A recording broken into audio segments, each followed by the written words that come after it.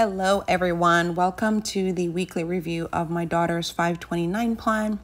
This plan will get converted into an ABLE account starting in the year 2024 because my daughter has a disability, and ABLE accounts are for individuals with disability, and they're really awesome because they can function as a checking account, so you can use them for the daily expense of taking care of someone with a disability, but you can also use it as an investment account similar to the 529, so you can invest the money into different index funds, etc. So I'll be starting that conversion process in 2024. It's going to take 2 years for me to complete the conversion process, just because I believe the gift limit for the year is $17,000. So you can only convert up to the gift limit per year from the 529 to the ABLE account. So I'll have to do $17,000 in 2024, and then the balance, which will be less than $17,000 in 2025. But once I start that process and start going through it, I'll give more information on these videos for anyone in a similar position that have to make that conversion. And the great thing about the ABLE account, again, it is used for the person's just overall care. So that includes education, that includes transportation. So even though my daughter won't necessarily have a 529 plan, I can use her ABLE account for any future education expenses if she is able to develop at a level where she can go to school or college or any type of vocational program or anything like that. So it's really great that way. Okay, into the numbers. So last week was pretty tough. I was in a really dark place because the stock market, just wanted to do me in. It just wanted to do me in. But this week I'm feeling better, mostly because of me and the money I put into her account. But there was some growth in the market as well. So let's take it from the top. Balance is $23,626.30. Let's go ahead and look at the deposits for the past week. So we had a couple starting on June 26th. I put in a deposit of $25. There's a 90-10 portfolio split in terms of any money I put into the account. I would distribute it between the two ETFs that this account is invested in. So 90% always goes to the growth stock, 10% goes to the aggressive growth. So this is why you're seeing the deposit split out this way. So on June 26th, $22.50 went to the growth stock. That's 90% of $25. And then $2.50 went to the aggressive growth portfolio. That is 10% of $25. So just moving up, on the same day on June 26th, I put in $50. And then on June 28th, I put in $325.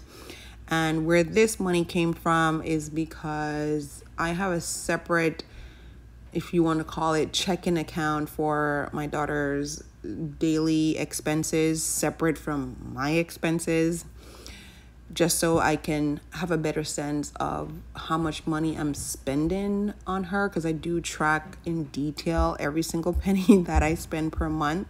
So she has her checking account, I have my checking account. So I realized that her checking account was at a level that to me was a little bit of a surplus. There's not a ton of money in there. I think it was about like $1,500 in there, but I thought, you know what, I could probably pull $325 from it. Will still be okay, because I wanted to get the contribution amount for 2023 in the 529 to $7,000. So you'll see. So anyway, so I pulled $325 from her checking account and invested it into her 529. So that's where that money came from. And then on June 29th, I deposited another $300. That came from my paycheck because this is a pay week. So for the week, I was able to deposit $700. So that's a really, really big deposit week. And I'm very, very happy about that. And as you can see here right now for the upcoming week, I just have 2 deposits confirmed so far. They're both going to trade on July 5th. So one is for $70 and the other one's for $30. So I have $100 right now confirmed to go into the account next week. But of course, if I can get some additional funds, I will put money in there. Okay, and what I was saying in terms of pulling money from her checking account so I can have the nice even $7,000 contribution year to date for 2023. I am just so happy about this number. Didn't think I would get this high, but very content with it. Now we are just literally halfway through the year, so I'm excited to see where this number will land at the end of the year. Right now I have a goal of contributing $9,000, so I need to conjure up another $2,000 between now and December. And you might think, oh well, that's plenty of time to get that balance, but I'm also in the process of buying my first home, so I will need to furnish that home. So I'm not going to necessarily have as much cash available in some of the coming months because I will be allocating a lot of those funds to furnishing my new home that I will be living with my daughter. So we'll see. I know at the beginning of the year it was like, oh, there's no way I would get to what I contributed to 2022 or even close to it, but I'm actually close to it. So that's really cool. So I'm going to push. I'm going to push and see if I can beat last year's number and contribute $9,000 to her 529. So we shall see. Okay, let's go ahead and look at the performance tab. So as you can see here, I actually have gains in this account. I've had gains in this account for the past several months now. So happy about that. Definitely want the gains just keep growing, doubling, quadrupling, all the gains. But as you can see here, I put in $20,531.22 of my own money, with gains from the market of $3,095.08, and that is what brings the balance up to $23,626.30. And just showing you the breakdown with the portfolio, as you can see, the majority is in that growth stock because 90% of funds go in there.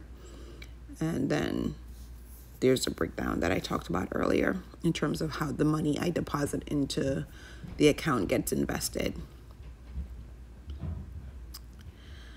Okay, so this is where we are at the end of this week. This was definitely, I feel, a big week. And, we're almost at $24,000.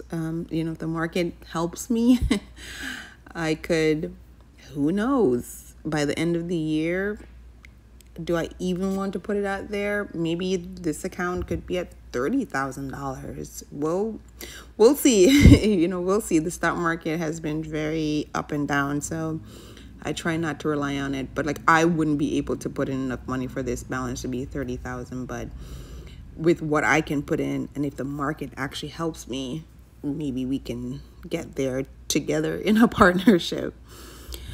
Okay, this is the latest and greatest for the 529/Able account. And I'll catch you next week. Bye.